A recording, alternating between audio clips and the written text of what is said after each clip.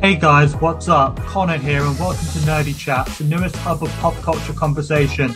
Today I'll be talking to you about Blindwave, a popular YouTube channel to cover reactions, gaming, podcasting and many other areas.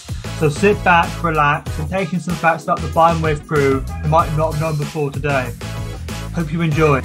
You might already be aware of me from Courageous Nerd, where I interview actors, writers and filmmakers from your favourite shows and movies, including Cobra Kai, Breaking Bad, Ozark, Supernatural, Lost, The Flash, Lock and Key and many more.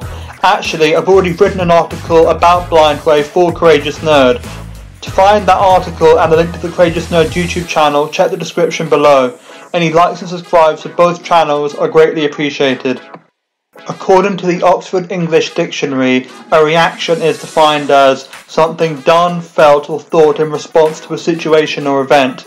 Right now on YouTube, reaction channels dominate the game. Viewers enjoy watching people experience something they love for the very first time. It's a chance to go on those journeys all over again through someone else's eyes. That being said, Blindwave has surpassed the typical reaction channel and grown into a multifaceted business. In addition to reactions, two of the members even made a cameo appearance on Legends of Tomorrow.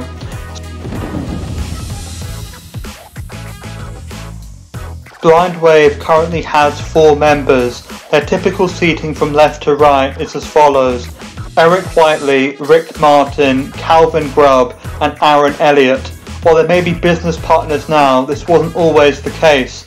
In fact, they were friends and in some cases family who went into business together. Rick and Aaron have been friends since grade school and met Eric at Washington State Community College.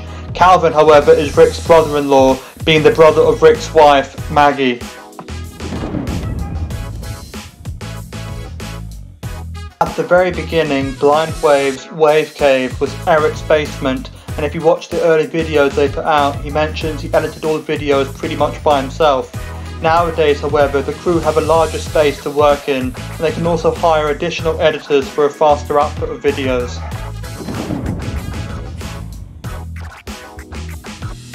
While it's obvious that Blindwave are from the United States, even the most passionate wave riders may not know exactly where. Well, as a matter of fact, the group are from and still base themselves in Marietta, a city in southeastern Ohio.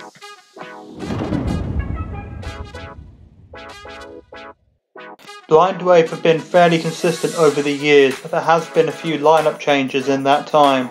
There were originally only 3 members, with Calvin later joining to make 4, and a couple years after that, Rick came on board as the last full-time member. However, the current lineup of 4 members has been in place as of July 2020. Overall though, the group have never strayed too far out of their close circle of friends or family when bringing in new reactors, especially on a full-time basis.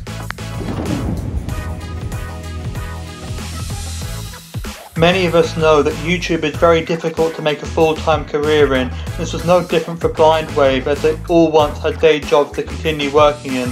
Perhaps most notably, Rick was working as a part-time professor when he left to focus on Blindwave a few years ago.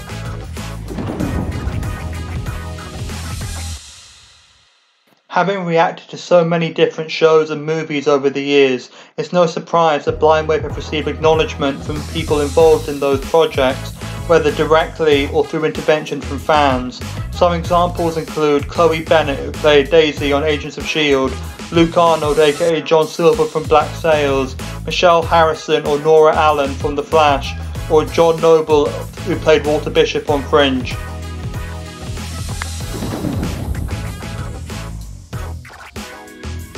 Blindwave have even collaborated with other popular YouTube reactors, allowing the viewers' worlds to collide. Some examples of this include the Normies, as well as Akasan, the latter of whom also did an in-depth interview with the Blindwave crew a few years ago.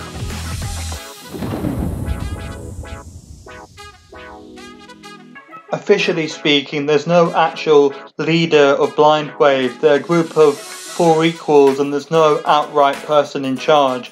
That doesn't stop viewers or the fans having split opinions on the matter.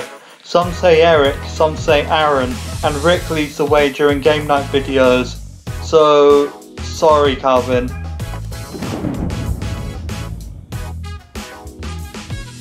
In 2021, Blind Wave expanded their reach even further when Eric, one of the reactors, became a competitor in the popular Movie Trivia Showdown hosted by Collider. He became a part of the Quirky Merc faction alongside the likes of Collider's Corey Jandreau, film director Kevin Smith and actor Brendan Mayer, among others.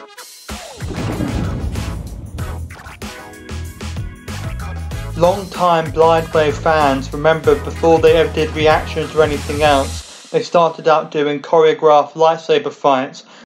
And there we have it, 10 things about Blind Wave that you might not have known previously. If you enjoyed this video, please be sure to like and subscribe to keep up to date with all the latest Nerdy Chats content. And until the next video, remember, stay nerdy.